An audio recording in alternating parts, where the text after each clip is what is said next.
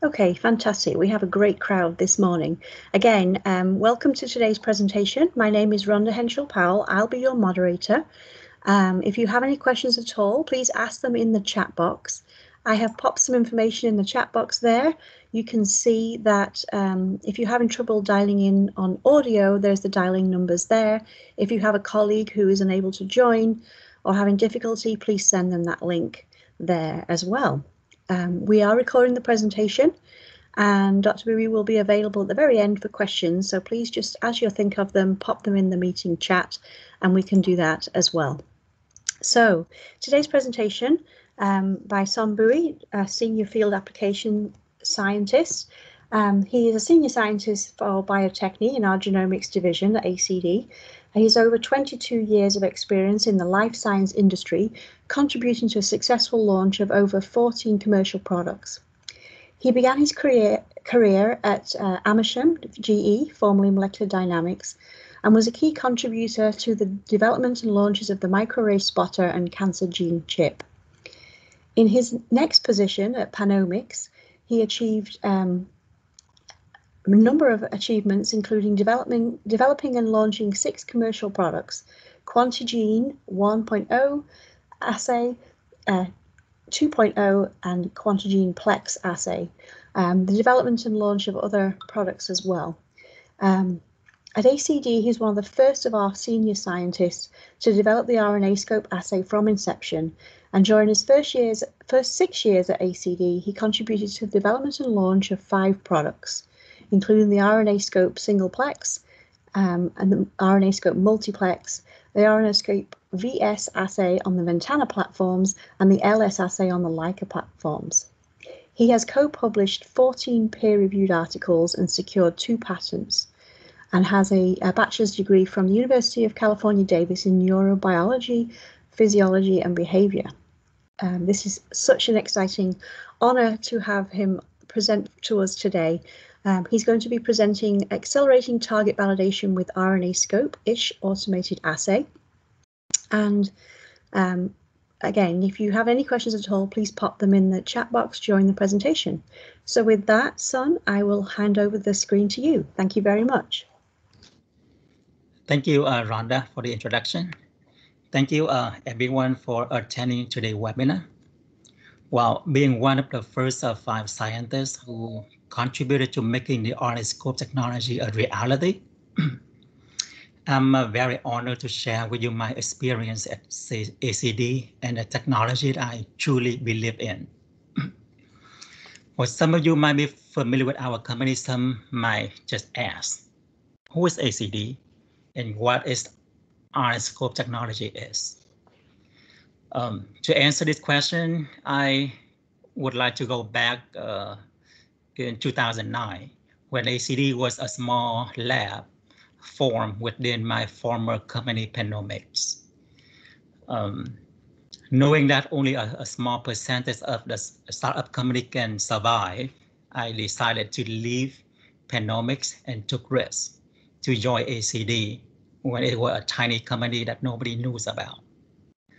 Because I believe in the power that this technology could provide to researchers and clinicians to help them advance their research and accelerate their drug discovery. So after 10 years of going through the ups and downs with a handful of dedicated scientists, we now have,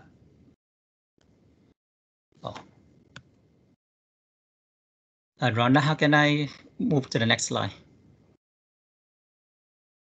If you can try using the page up, page down, if the mouse is not working. It's not working. Okay, and try the up and down arrow keys. It's still not working. If you right click and choose the laser pointer options. Okay.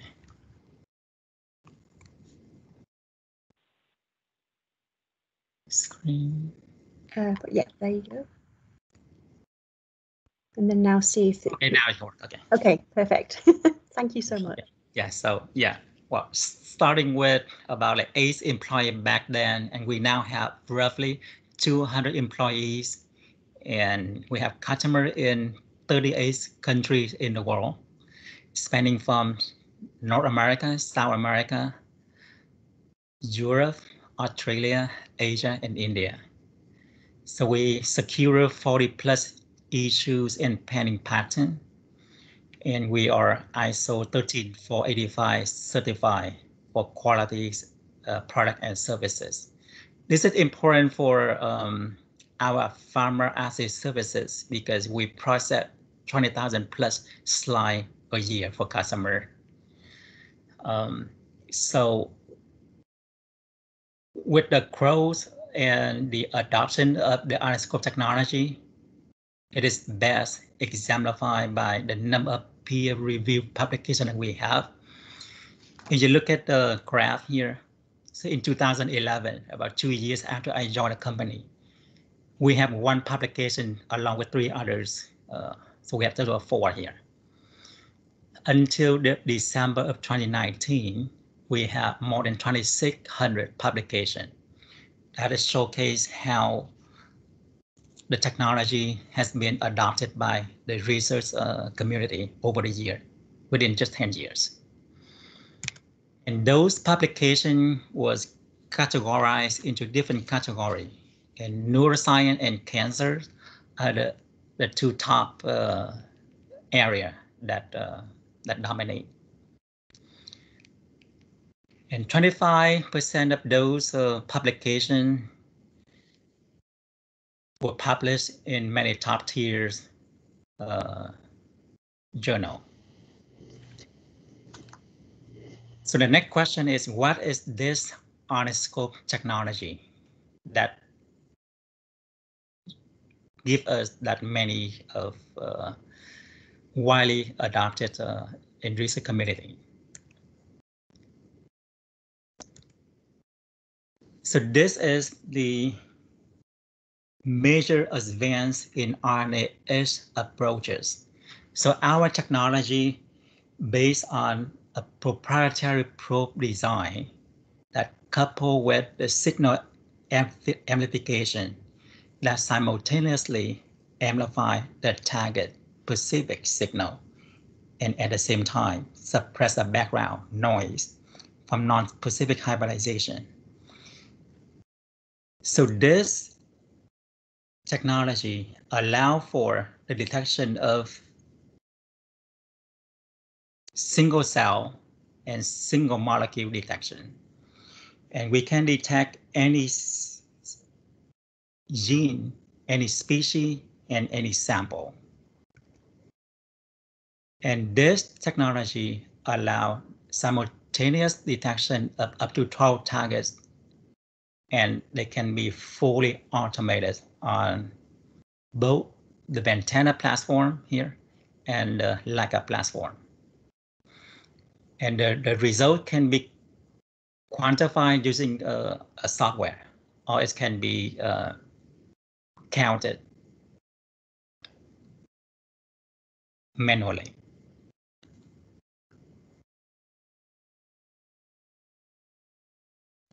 So that's an overview of what the RNAscope technology is.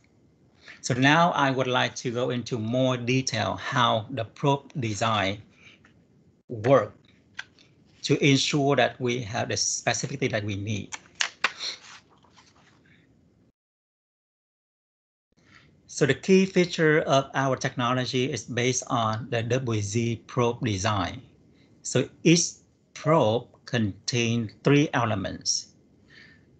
The lower region of the Z is a 25 base sequence that's complementary to your target RNA.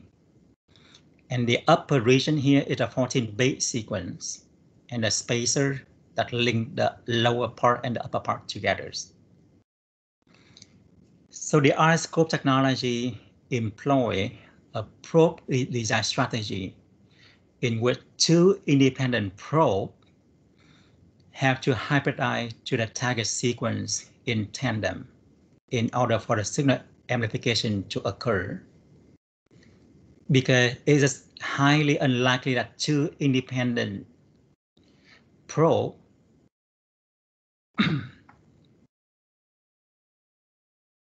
will hybridize to a non-specific target right next to each other. So it's very, very hard for the two to hybridize to a non-target sequence.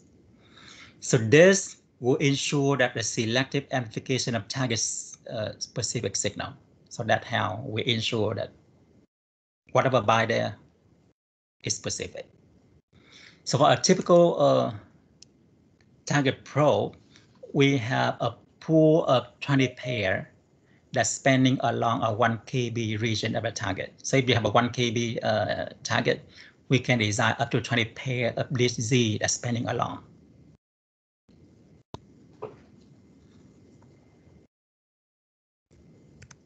So now move on to how the signal is amplified. So you have your RNA sequence here. The RNA, when you fix the tissue, the fixative will form a cross-linking bond between the RNAs and the substrate. So when we treat the sample with the target retrieval, the RNA will be unmasked. And when we add the target probe to the system, the target probe will bind to the corresponding sequence, like the two Z will bind next to each other.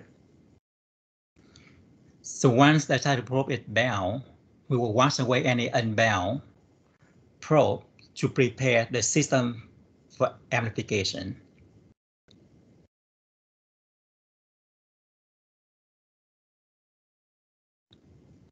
So this is a cascade of amplification starting with the amplifier molecules bound to the upper part of the 2Z here. So there's a 28 base together.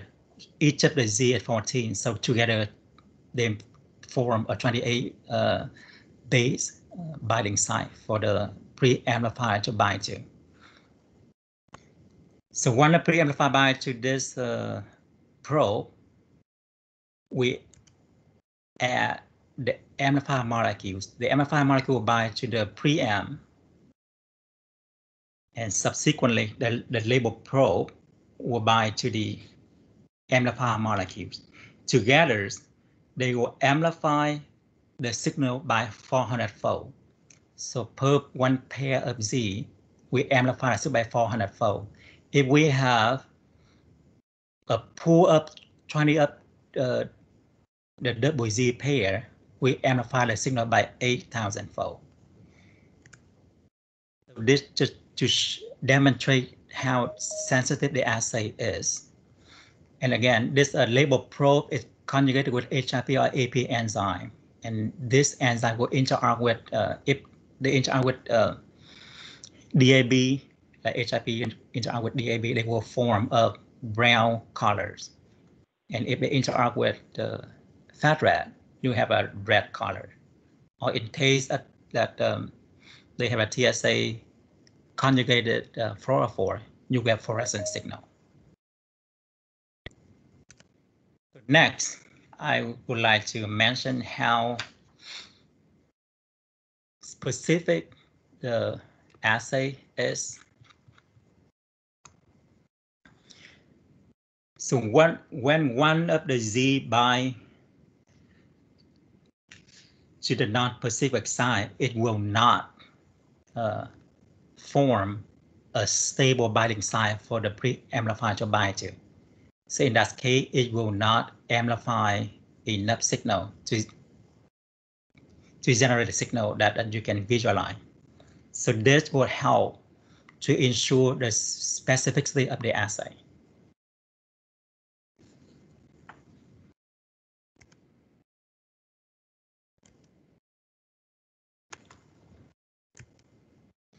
Okay, now the next question is, why not traditional RNA-seq or microarray or PCR, but why do we need RNAscope assay? So let me go through the issue that the traditional RNA-seq have that RNAscope assay can solve. First of all, the traditional RNA-seq have really poor sensitivity because the drug labeling methods usually produce very weak signal in the absence of the high expression. And secondly, the traditional RNA-seq usually difficult time and labor intensive, and also have a batch variability also. And secondly, there's not many applications for traditional RNA-seq, especially in infectious disease probe. They only have a handful of them. And at the same time, there's other assays like ISC for the same marker available on the market. So because of the three regions, RNAscope can help. What about microarray and PCR? Well, microarray and PCR, both of them are the gold standard molecular methods for the disease profiling. However, the clinical relevant information regarding the cellular and tissue context, as well as the spatial variation expression pattern, is lost in the process. Therefore, the RNAscope will come in place because with RNAscope assay, you can visualize single molecules in the context of cell. So in the next few slides, I will show some data that demonstrate how the RNAscope technology will help resolve the issue and the limitation of the traditional microarray and PCR. So the first example here, just to showcase the RNAscope enables single molecule sensitivity. On the left panel, you see the data where HER2 expression. Well, we measure the HER2 expression in HeLa cell by RNAscope assay. You see this green dot here, that the HER2's expression, and the red signal here is a high abundance of the 18S ribosomal RNA. So we use this for internal control. And on the right-hand side, you will see the graph of the Quantigene 2.0 assay. So this assay measures the RNA level directly in the cell lysate. And you see the standard curve of the in vitro transcribed RNA. And the HER2 RNA is measured against this standard curve for us to determine the number of copy per cell.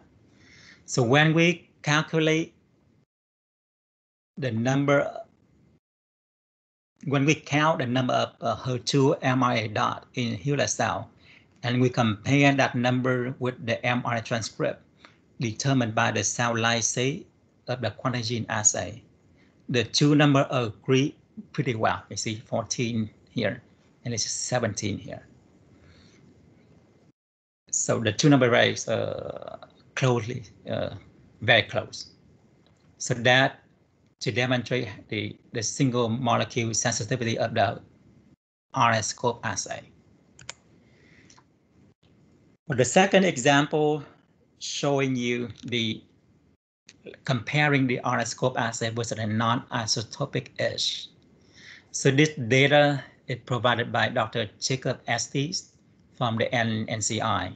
So he studies the swine influenza virus on infected monkeys samples.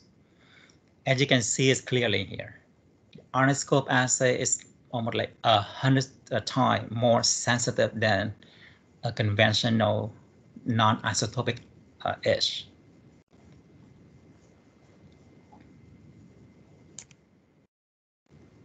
And the third example just showing the specificity of this assay. You see four different cell lines we used to conduct this study. We have Kasky, Shiha, HeLa, and MS751. And we test four different HPV subtypes. So HPV 16, 18, and 45, actually 3. This column just to show you the no target probe. That means that nothing is present here. Get no target probe in here. So they serve as a negative control. And you can see as you know that the human papillomavirus high-risk subtype carry the E6, E7 oncogene. And this E6, E7 RNA is about like 85% homologous in all HPV high-risk subtype. So they are very highly homologous. But the RNAscope assay can distinguish between the subtype. For example, if you look at HPV16, it is only expressed highly in Kaskhi cell and moderately in Shiha, but it doesn't express in HeLa or MS751. Similarly, HPV18 only expressed in HeLa cell and not in other cell type. And HPV45 subtypes only expressed in MS751 and not the other three cell lines. The next example to show the species specific of this assay. When you have a human probe, then you hybridize with human sample, you see, or in a similar way, the mouse probe will show signal in the mouse sample. However, if you use a mouse probe and hybridize with human sample, you don't see anything. And vice versa. A human probe will not cross interact with the mouse here. So this is to show the species specificity of the assay.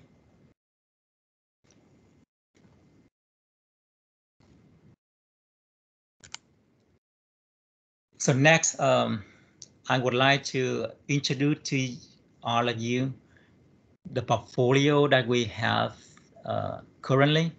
We have the RNAscope singleplex in red and in brown. And we also have a duplex assay in red and brown or red and green. We have a multiplex fluorescent assay that allow people to detect up to 4 targets at the same time. However, currently we have a new product that allow researchers to detect up to 12 targets simultaneously for fluorescent assay. And we also have the base scope assay that allow to detect exon junction, point mutation, and short target. So if you have any target between 50 to 300 nucleotide, you can use base scope assay to detect. Or we just released the macro RNAscope that allow the detection of RNA shorter than 50 nucleotide. So between 17 to 50 nucleotide, you can use macro RNAscope assay to detect. And finally, all of this assay can be automated on the Ventana platform and the Leica platform to save time.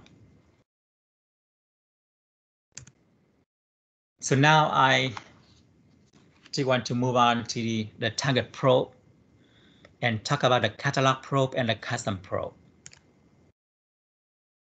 So up to now, August 2020, we have more than 26,000 RNAscope catalog probe and close to 4,000 base scope probe. So the catalog probe are the probe that was designed for other customers. And we have more than 40 species, including human, mouse, rat, dog, cow, pig viruses. And if you find a probe that you are interested in our catalog, you can order it and the turnaround time is between 2 to 3 days. However, if you cannot find anything on our catalog, you can request a custom probe made. So the ordering process is very easy. I mean, the feasibility confirmation within 24 hours and a turnaround time in about 2 weeks, you can get your own probe. Let me walk you through the custom probe request in 4 easy step. So first of all, you need to go into our website, go to a custom probe request and fill out the form. So once you submit the request, and our probe design scientist will go through the request and will get back to you within 24 hours, usually within the same day, to inform you that if the design is feasible. If it is, then the local account manager will issue the code, and once you submit your PO, we will start the probe design and the synthesis, and you will get the probe within 2 weeks. That's how quick and easy the custom probe request is. And there's exciting news that we just add this new 4 popular probe to our catalog. This is for the detection of the COVID-19 RNA here. So the first probe is allow you to detect the S gene that encoding the spike protein. So this probe here.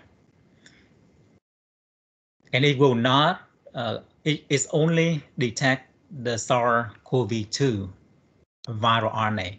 It will not detect other similarly like SARS or MERS viruses. It's only detect the SARS-CoV-2. And the second probe, which is the SANS probe, this SANS probe allow the visualization of viral replication in individual cell. And the next 2 probe, the A2 and TMPRSS2. So these 2 probes are essential for the virus to enter the cell. So the A2 is the cellular receptor for the COVID-19, and the TMPRSS2 is the protease. So both of these probes are essential for the viral entry. And I will talk more about this at the end of the presentation. Okay, just to summarize this part. So due to the rapid probe design process, so we can help accelerate the companion diagnostic and diagnostic development compared to the conventional approach. So from 9 months to 2 weeks. And within this 9 months, you spend $20,000 per target. And within the 2 weeks, you spend about $1,000 per target. And we guarantee the success rate 100%. While a conventional approach, you have roughly a 10% success rate. And the key point in here is, I mean, like more than 75% of the gene that doesn't have the good antibody. And those include the secreted and low expression protein and the non-coding RNA that you cannot find the antibody. And then most people who happen to have a non-coding RNA target, they have to use the RNA methods, which is RNAscope assay, to validate their target. So now I move on to the next topic that I will briefly going through the clinical research application. And I will mainly focus on the 2 popular applications, which is, let me go to the application of RNAscope assay first, and I will go through specifically the HPV application and the COVID-19 application. So the RNAscope assay addresses the challenges that the ISC currently facing. First of all, the high background. In case of the albumin as a marker, so this usually have high non-specific binding. And RNAscope assay also help resolve the low expression in cases where people cannot discern the positive signal versus the background. Secondly, because RNAscope assay is more sensitive than other assay, so we can resolve the sensitivity issue of the ISC. And lastly, the antibody.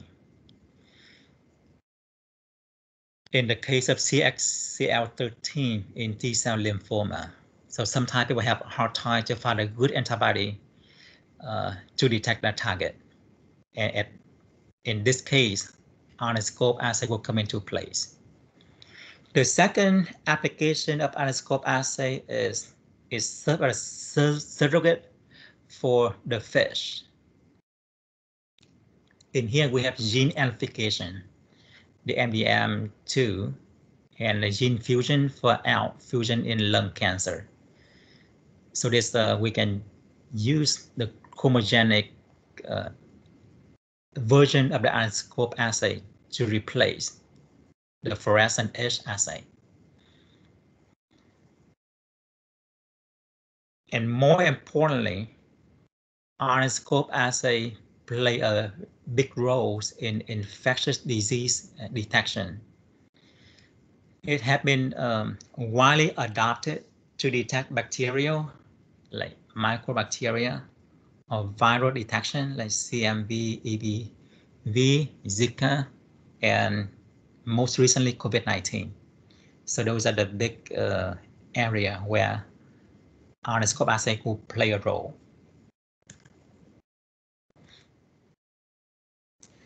So now moving on, I will talk about the application of the RNAscope assay for HPV detection. So the HPV is widely adopted, and we have more than 120 publications. And we have the HPV high risk and low risk subtypes. So the probe will target the E6 and E7 of the mRNA of each type.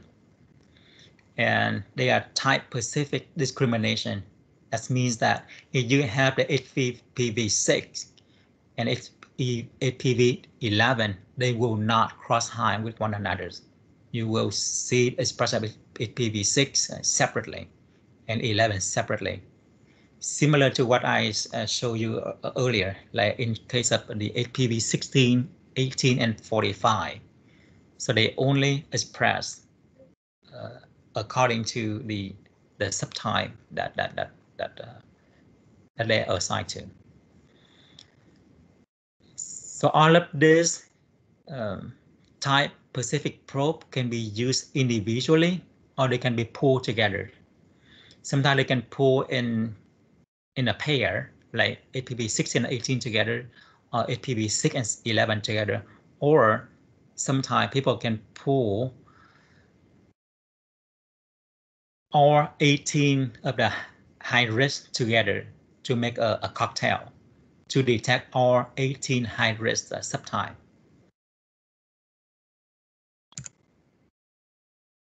And we have a few applications, a few publications that have been published over the years.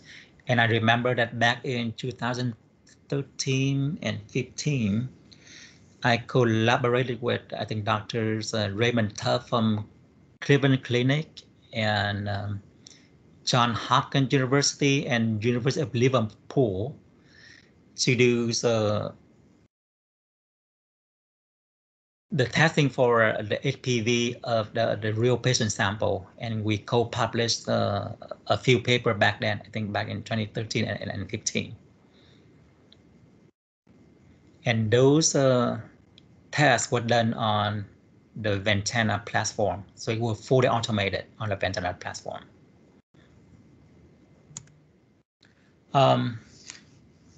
So this is the I'm showing you the result from this publication that published in 2015, where they studied the, let me see.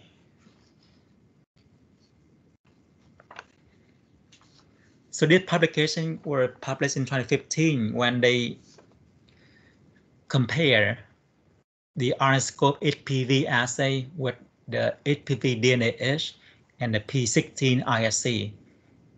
And all of the three assays will be compared against the gold standard qRT-PCR. So as you can see in this results here, the HPV DNA is really poor result. You see this a blue signal here is like it's really hard to distinguish between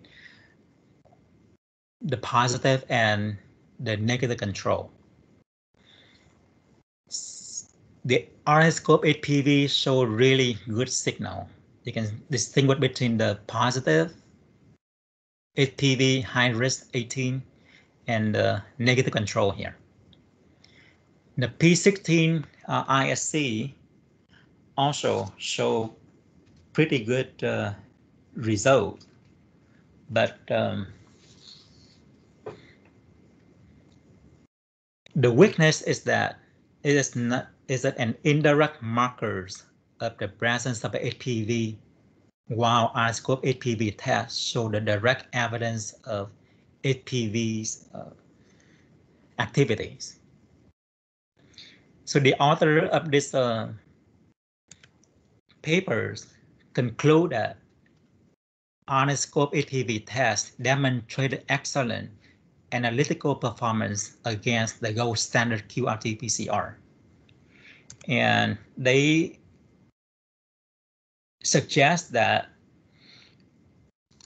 it could be developed as a clinical standard for the precise identification of HPV-driven oropharyngeal squamous cell carcinoma.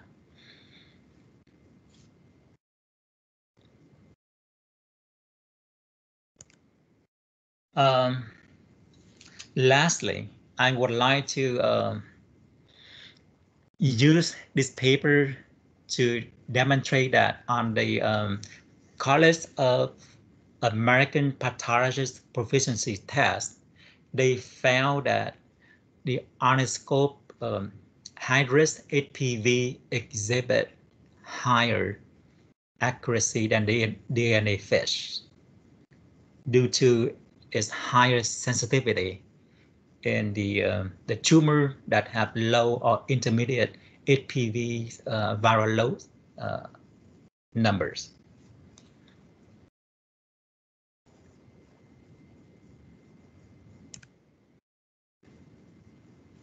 Okay, the next application is the RNAscope assay for COVID-19 that can be developed for emergency use authorization pathway.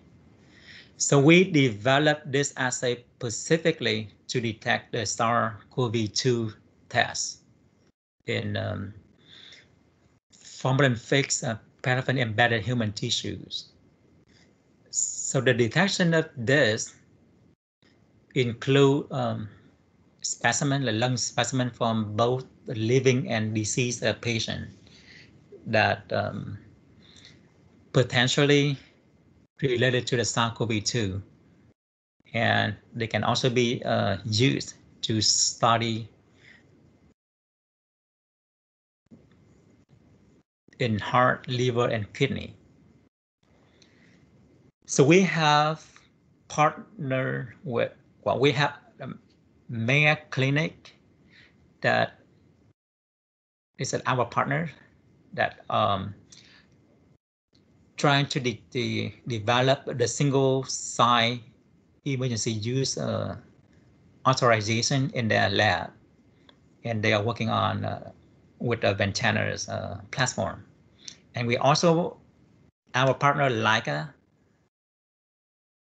is on the way to develop this assay on the IVD platform, which is the Bond 3.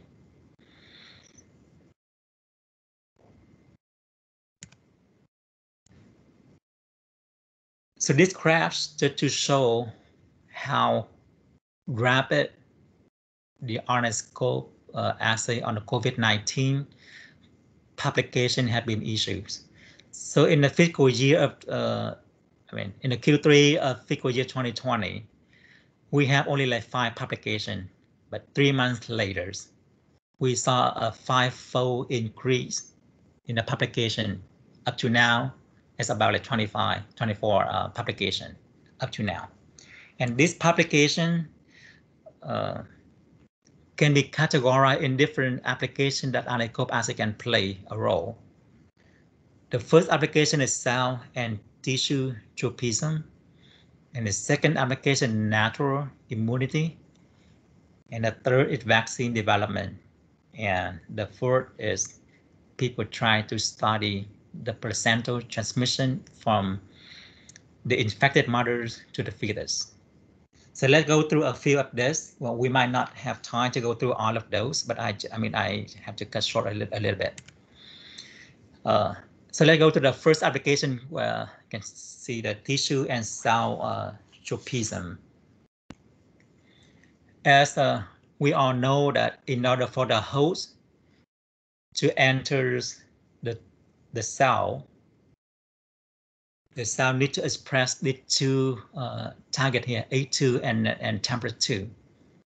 So the two markers are required for the viral entry in order for them to infect us. So the first publication here that used RNAscope assay to demonstrate that the nasal epithelial cell is expressing the highest level of the A2s and the temperature.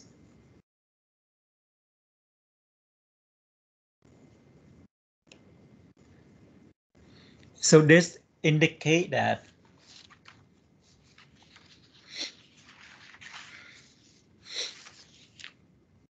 even though lung is the major target that the virus will attack and cause damage, but it is not the first site where the virus will attack.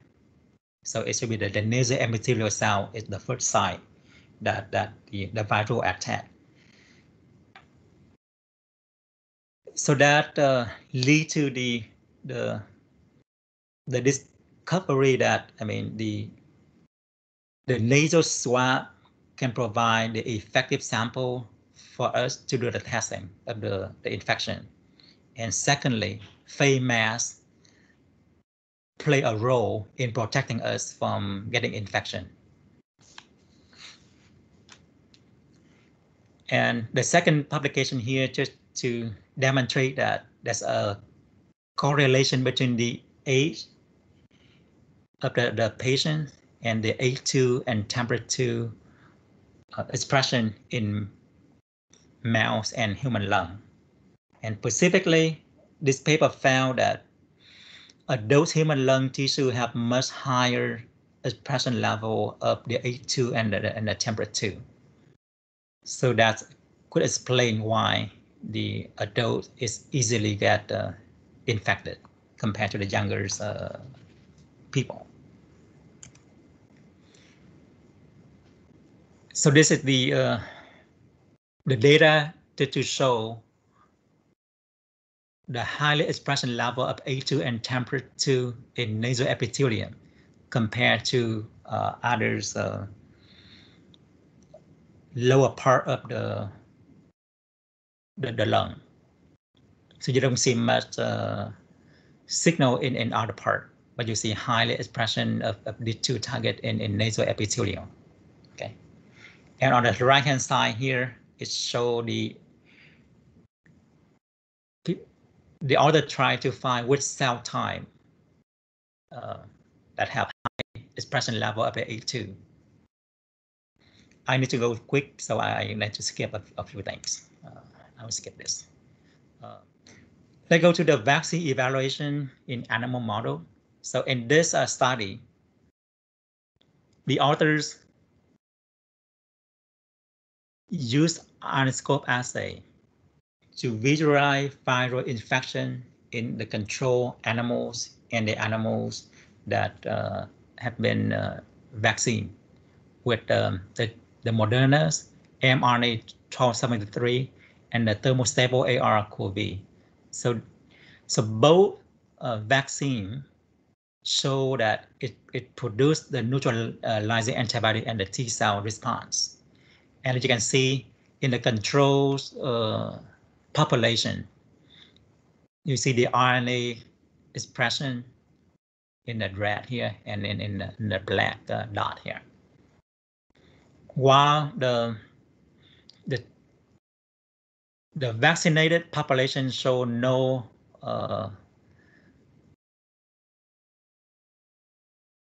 presence of the virus. So the virus is absent in the vaccinated population. I think the low dose at like 10 microgram, 100 microgram, you don't see any presence of the virus in the lung tissue. Similarly, in 2 microgram and 10 microgram level of the thermostable AR-CoV. And lastly, people use RNAscope assay to show the infection of the placenta and the potential transmission to the fetus. It is there's an increasing number of pregnant mothers that infected with the SARS-CoV-2, and most inborn have no infection. Only a small number that test positive for the virus, and the mechanism is unknown up to now.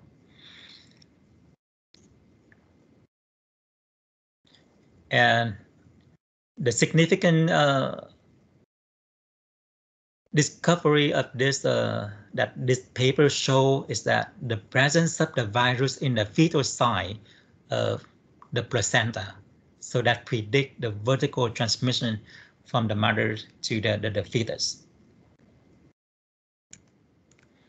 Okay, now I will move on to the automated assay, and I will walk you through a few significant on the Lacabon and the Discovery Ultra. So on the left panel here, you see the manual assay workflow.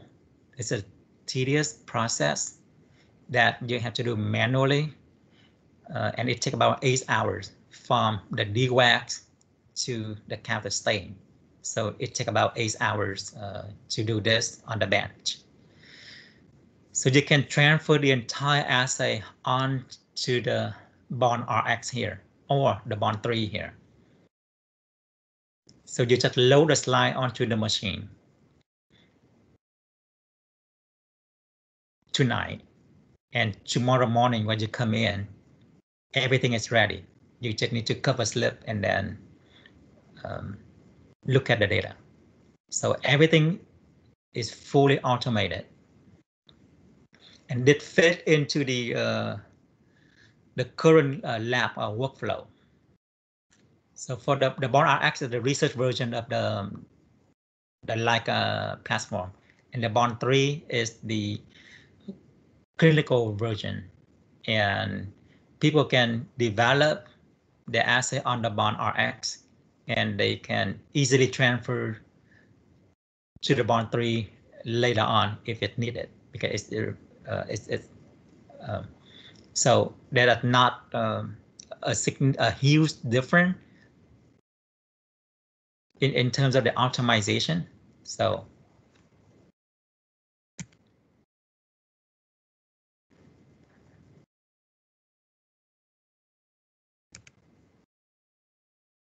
the next slide to show all the assay that can be automated on the Bond RX. So we have the brown, the red assay. We have the duplex assay that you can visualize with 2 colors, red and brown. And you have a multiplex assay that can visualize up to 4 targets simultaneously. And you have a base scope assay that detects short target, and the microRNA that can be fully automated on the Lacabon also. And we also have a dual HISIF together. So you can run the RNAscope assay and you follow with the ISC. So you can visualize both RNA and protein together on the same slide. So now move on to the RNAscope assay on the Discovery Ultra. So the same manual workflow you can transfer on to the Ventana platform. And again, both platforms allow people to run 30 slides at the same time. And each platform has a different mechanism, and I will not go into detail how each work, but this is just a general, it's an overview of how the thing works on each platform. And the assay can be done overnight on both platforms. These are the chromosomes that Ventana offer. We have up to 5 chromosomes if you want to run the assay using chromogenic. Then you have the brown, red, teal, purple, and recently we have the green also. So you can run all of 5 of this chromosome in a single plex or in a combination of duplex where you have red and brown together, red and teal together, or red and green together. So you can have the duplex of those 2 colors. And you also have the base scope single plex in red.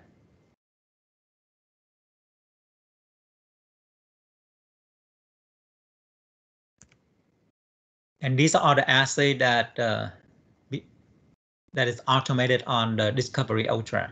So we have the universal HRP and the AP. So with HRP or AP, you can select one of this chromosome here to match whether it's an HRP enzyme, and you can work with a DAB here, or teal, or green, or purple. Yeah, and if it's AP's universal AP, you can work with red. And you also have the universal duplex, where you can have red and brown. And you have a base scope assay that can be automated on the Ventana platform. And the microRNAscope assay is in development. So we don't have this assay available on the Ventana platform yet. And we also have the HISC dual assay together, where people can see both RNA and protein on the same single slide. And this is an example of the few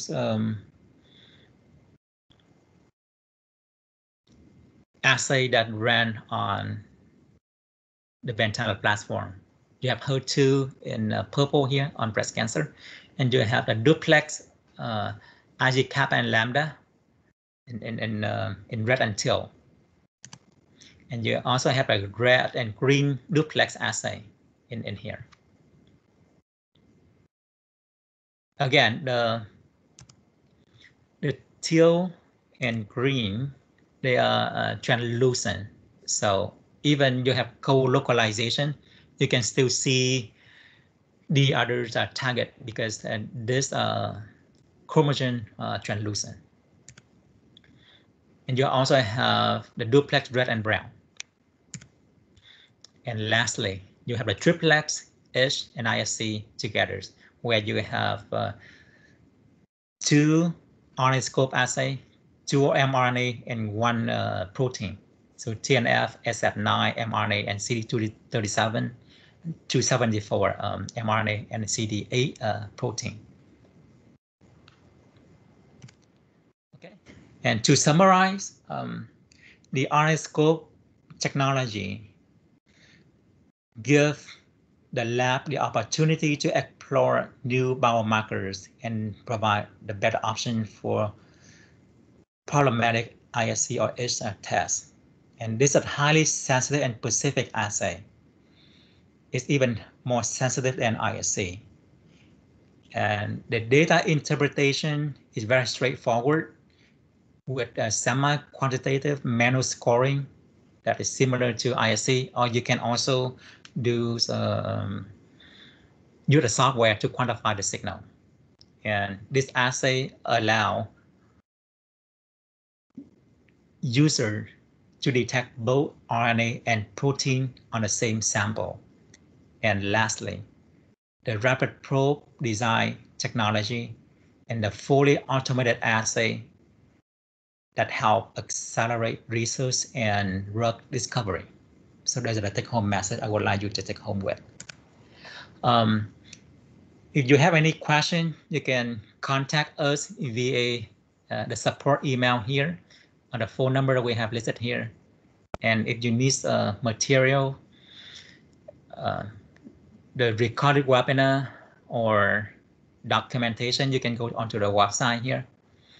And if you need to contact any of our cell managers, you can contact Erica Tyler. She's account manager for clinicals, and John Pulliam, he's the account manager for basic research, and Haley Rock at the Inside Cell. With that, I will conclude my presentation. I will take questions. Thank you so much, Son. That was excellent today. Let me go ahead and bring in Erica and John, if you want to say a couple of words while I go through and process the questions for you. Okay.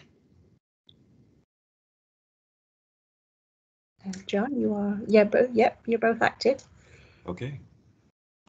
Hi, everybody. This is John Pulliam. I am your field sales consultant based out of Maryland, Pennsylvania, and also cover Ohio. And I'm definitely thankful for this presentation today, where you had an opportunity to learn about our automated products that we will provide to you to enhance your work, and would love to have further conversations with you. So my contact information was provided, and I know that a recording of this webinar will go out. And if you have any additional interest and want to engage with me, I would certainly entertain that. I also do consultations as well. So would love to learn more about your work and how I can assist you. And with that, I'll hand it over to Erica, and she can explain to you about what she will provide in assistance as well.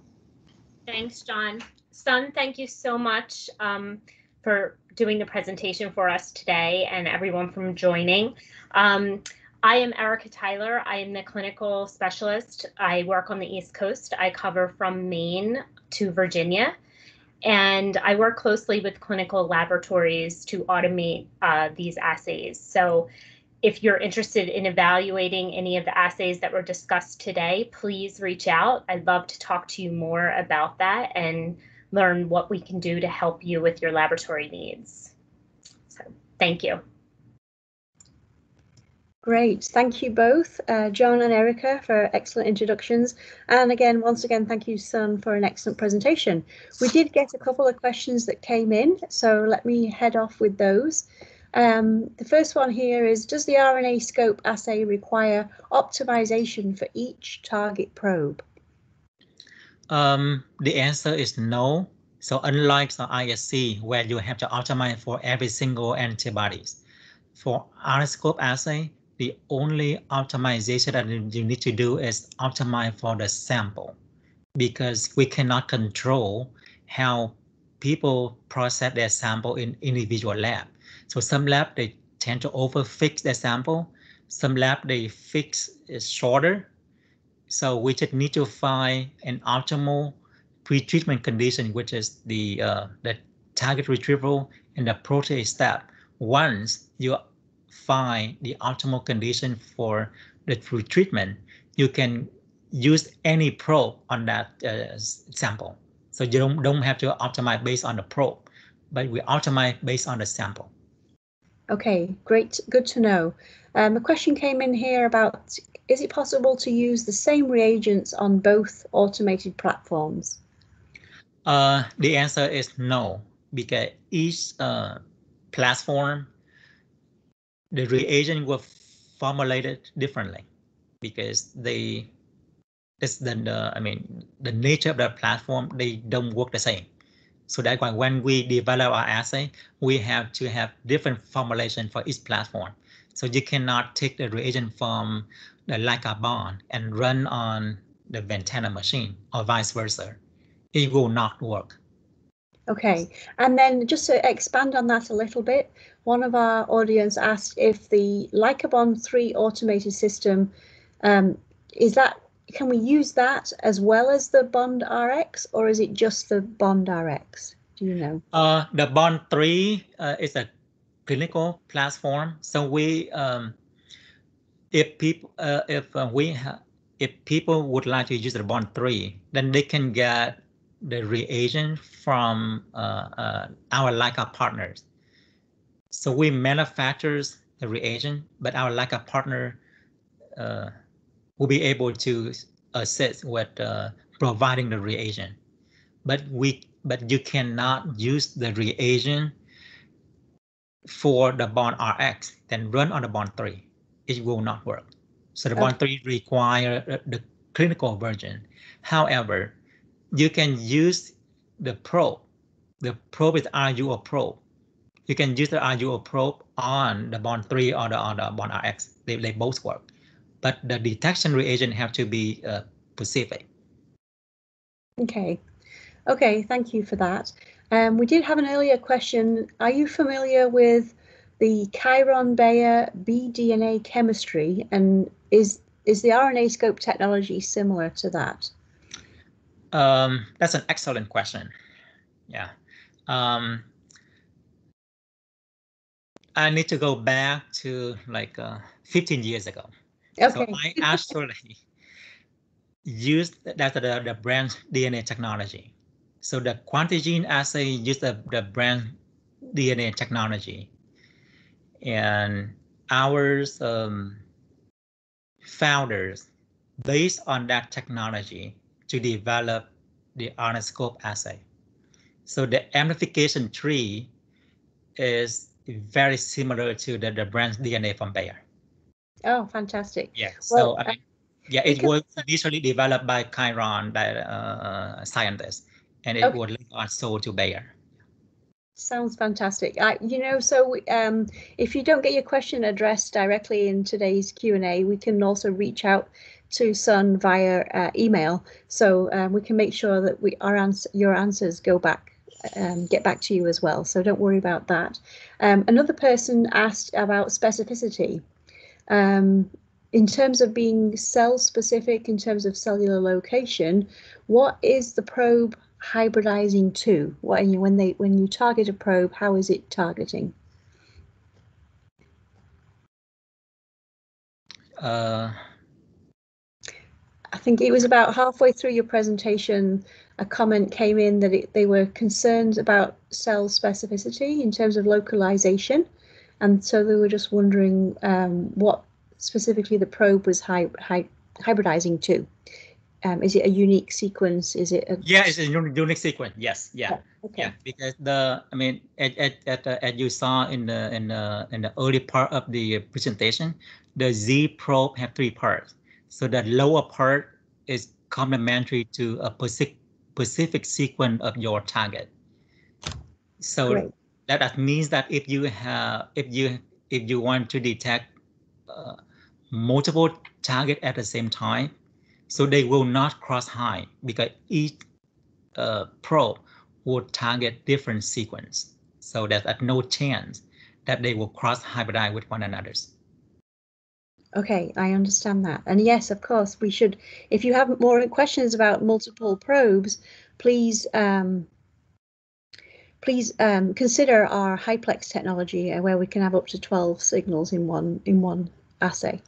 There's also here one other question. If somebody has worked up their RNAscope assay manually and have established optimal conditions, how do they transition that to an automated platform? Do they have to re-optimize?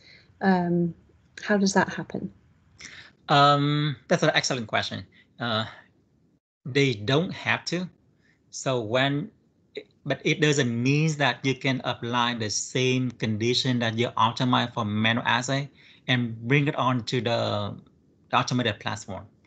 So the way it works is, if you have optimized the condition for your manual assay, we have 3 different levels of optimization. We have the standard condition, we have the mild condition, we have the extended condition. The same thing when we do on the automated assay. We also have the standard, the mild, and the extended. So if the condition that you optimize for the manual assays happen to be a standard condition, then when you transition to the automated assay, you will have to use a standard condition on the automation. So it's very straightforward transition. You don't have to re-optimize everything again. Oh, that's good to know. Thank you. One last question here because we are running out of time. For NHP tissues, do you recommend that you trim the tissues the same day of the necropsy, or is it okay to trim them the next day?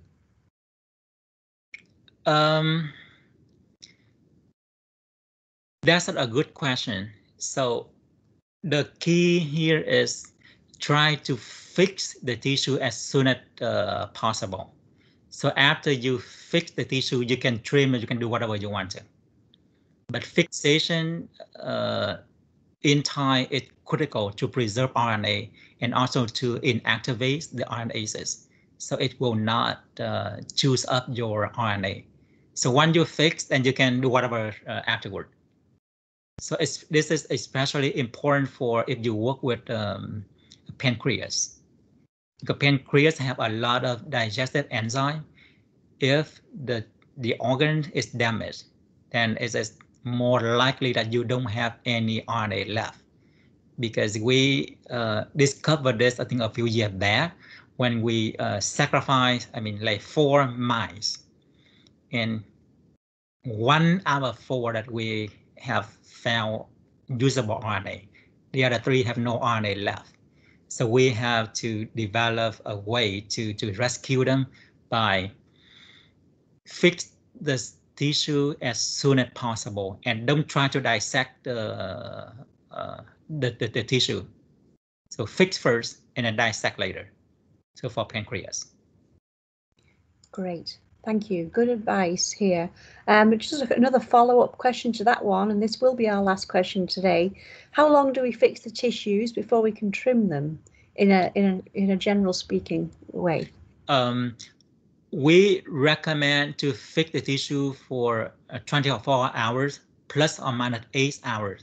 So anytime between 16 to 32 hours should be sufficient, because if in case that you cannot fix shorter, then overfix is actually better than underfix.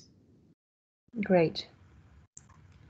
Okay, thank you, Sun. That's, we've had such a wonderful presentation today, excellent engagement from the audience. So thank you all for attending. Thank you all for staying on a little longer as we had some really exciting information to share with you today. As we have mentioned, this webinar was recorded, so we will be posting it in the next 24 to 48 hours on our ACD Bio recorded webinars page. And we will also be sending out an email with the link in it as well to those of you that registered and attended. So thank you all very much today. Thank you, Erica and John, for hosting today's presentation.